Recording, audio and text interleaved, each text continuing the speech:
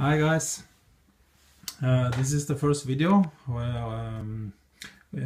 that's about my newest project, long range quadcopter FPV flying. I have done several projects with FPV and with quadcopters, and up to now I haven't reached more than like 22-23 minutes flight time. That's with my Sky Hero. Right now I have done some research, quite a lot actually, about how to manage a flight time around an hour, and even more if it's possible. And what I found out is that the only way to reach that kind of flight time is to have the lightest possible frame, big engines with low power consumption, large propellers, and the biggest battery the quadcopter can carry. That's the recipe for a long flight time. But people that knows a lot about this knows that this is just things we know, but how to go through with it and manage a good flight, a long flight, is another question, and it's all about testing and see what's possible and adjusting along the way. Okay, after a long time researching, I have decided to go for this frame. This is the Tarot 650 Iron Man. Light, rigid frame, very good quality. Assembled it yesterday, and it's very nice, one of the best I've seen. Doesn't weigh much, I don't know exactly how many grams, but it's very light. I will try to take off the landing gear and these ones, just for the sake of trying it. But I don't know if the few grams will do the biggest trick. I think this Korean frame is the best place to start. I've also bought these longer arms, arm extensions for bigger motors, and also for making the arms this much longer. It's like 3 inches, between 2 and 3 inches, or 6 or 7 centimeters.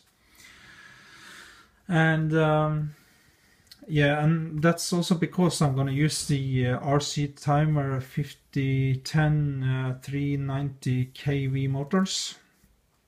They need this large space. 5010 means it's 50.1 millimeter in diameter, so it's very big motors. And the propellers I'm going to use is 17 inches long and 5.5 in it's a 17 times 5.5, very large propellers. And I needed these arm extensions to really make it possible to use them.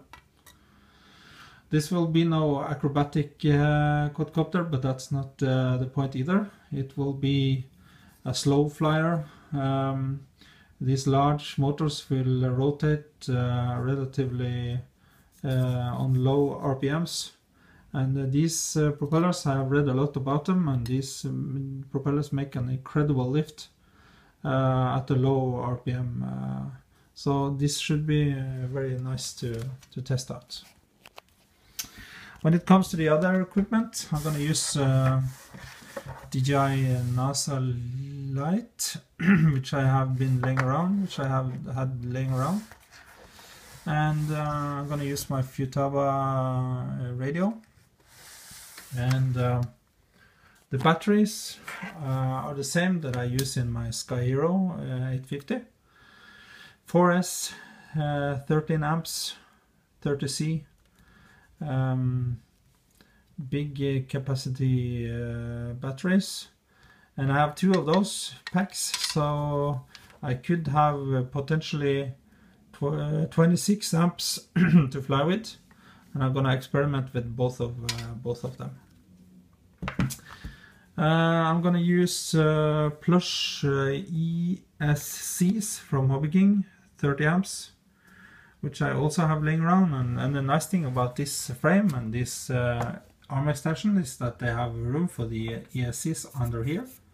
So I'm gonna just mount them here, and the wiring will be really nice and easy to do. Yeah, so far that's my thoughts about this project. So right now, at this time I haven't received the motors yet, but I guess they will be here in a few days time. So I will really be looking forward to progress with this build. Yeah, thanks for watching.